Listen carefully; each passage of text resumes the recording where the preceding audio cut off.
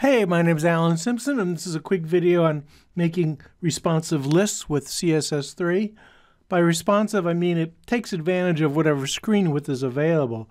So if it's real wide, there might be 4 columns, a little less wide, maybe 3 columns, a little less width, 2 columns, on down to eventually phone width where there's only 1 column. But anyway you slice it, you're taking advantage of whatever screen width is available, minimizing the scroll down. So that on a wide screen, then they don't have to scroll down at all because it's taking advantage of the width, depending on how many items are in the list. Now that list is a little complicated because it has font awesome markers and links and stuff. So to focus on the responsive part, we'll just work with a very simple list. It's a very simple page with the usual tags and one UL list with some dummy text from Cupcake Ipsum in there as list items. Okay, so if we look at this in the browser, it's just a plain old everyday, unformatted, bulleted list in the browser. Let me just switch to a simpler font so it's a little easier to see in this video. I think it'll be easier if I go with a different font. This has nothing to do with the responsive part. You can use any font, any font size you want as far as that goes. Okay, I'll size things up. Not much difference. Oh well, let's talk about making it responsive now.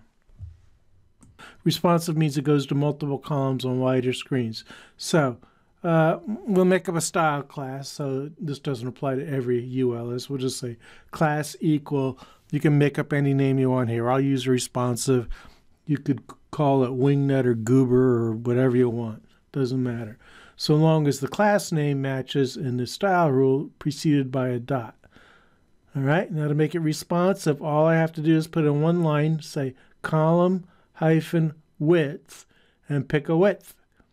I'll just guess and say 200 pixels. When I refresh, it automatically breaks into 2 columns where each one is 200 pixels wide. It's not perfect. I lost my bullets and it wraps kind of funny.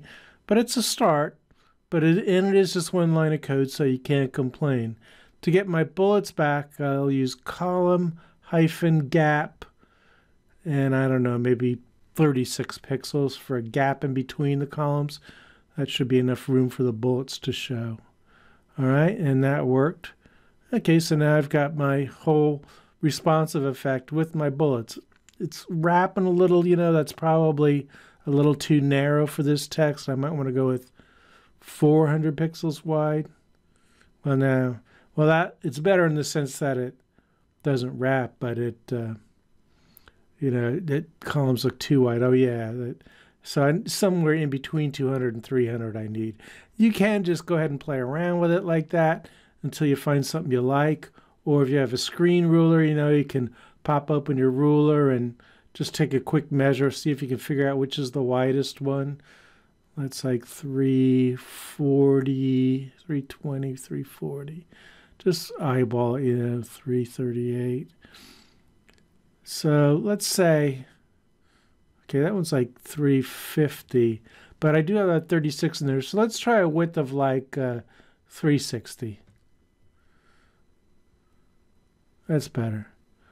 It's actually still a little too wide, I think. But anyway, like I said, you can just play around with it too. Really, whatever works for you is fine.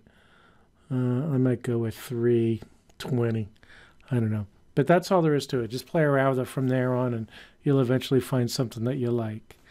Now, as far as the font awesome and some of the other stuff at the beginning of the video goes, I do have videos on that, and there's a link in the description of this that'll take you to other links if you want to check that out. But as far as making a simple responsive list goes, you just need a style rule with 2 CSS properties.